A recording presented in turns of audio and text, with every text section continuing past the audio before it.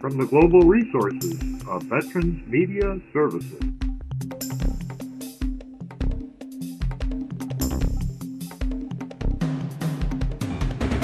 This is Veterans Newsline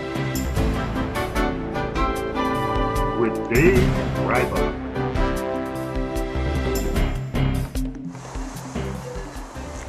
Nationwide, there are over 200,000 homeless vets in America, and 1.5 million of those veterans have incomes below the federal poverty line.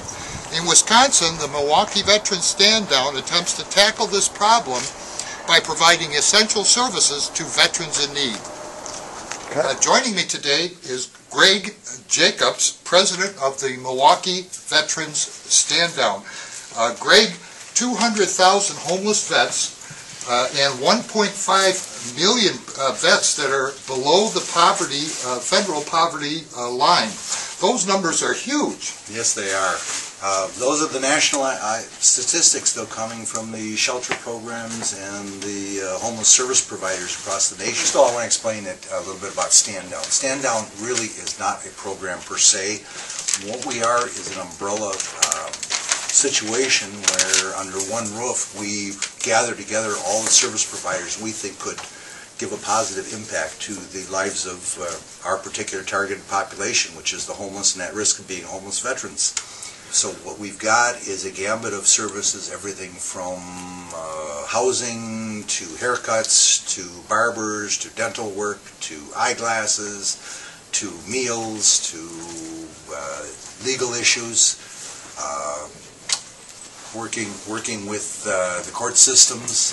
We've got a judge on duty, an actual judge that provides services and is able to alleviate fines. Wisconsin, we're looking at, they estimate that there's approximately 8,000 veterans at any given time that are without substantial housing. We see a difference in the ages of the veterans. We see a difference in family structures a lot of times. Right now, with the young veterans coming back from Iraq, Afghanistan, and other parts of the world, they're more family orientated than veterans were in some of the other war periods. We had a tendency to have a younger veteran population that coming back from combat or from war situations.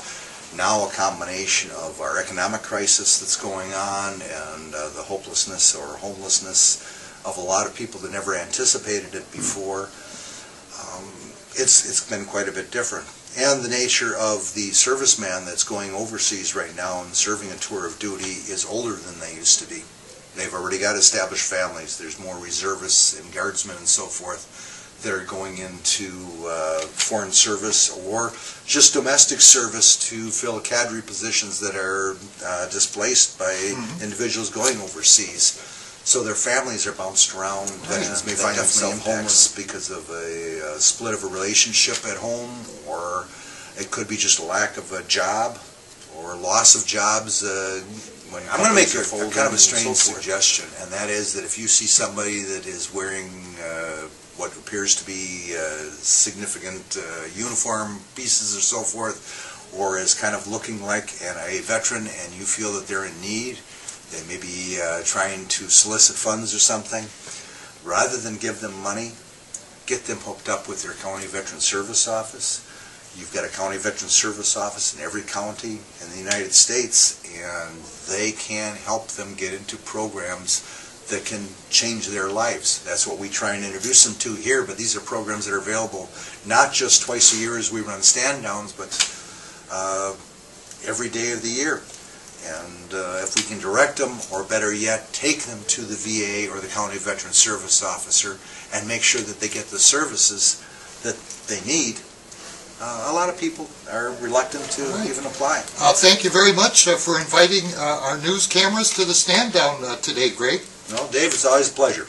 All right. Thank you. Let's take a look at some of the veterans organizations that are here today. Dennis Kaczynski. I work for the Wisconsin Department of Veterans Affairs, and our mission is for the homeless veterans. Arlene Caston. I'm a nurse practitioner at the VA here in Milwaukee. My job is registry coordinator for veterans who served in Vietnam and the Persian Gulf since 1990. The registry is your opportunity to provide information for further study. This is Annie Royal, and I work for MATC, and it's our thrill every year to come twice a year and help these veterans who give their service to the country, and we are delighted. Some of the students that came today they're finished school. They have completed their program, but they came last year and they want to come back, and they say, make sure you let me know when the next stand down is. That thrills me, and even though you think, you know they have to work, but I am so pleased with these young people that give up their time, and what they have learned is so important is that you cannot earn all the money, and sometimes you've got to give back to society something more than just working in a salon making money. These guys have learned a grand lesson that you give more than you receive, and it really does make you happy.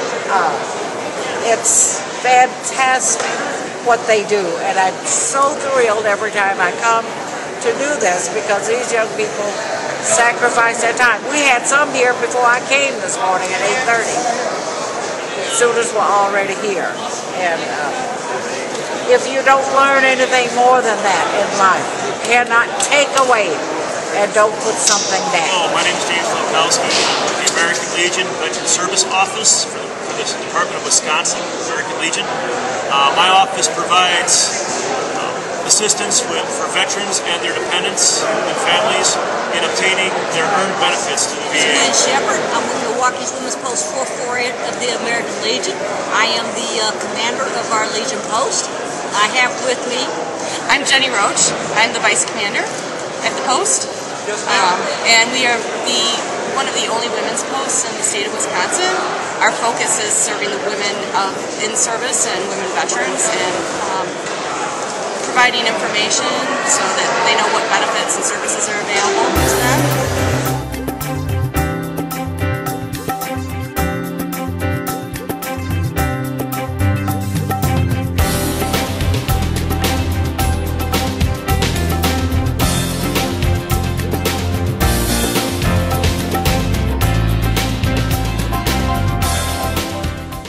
Dave Ryba, Veterans Newsline, Milwaukee.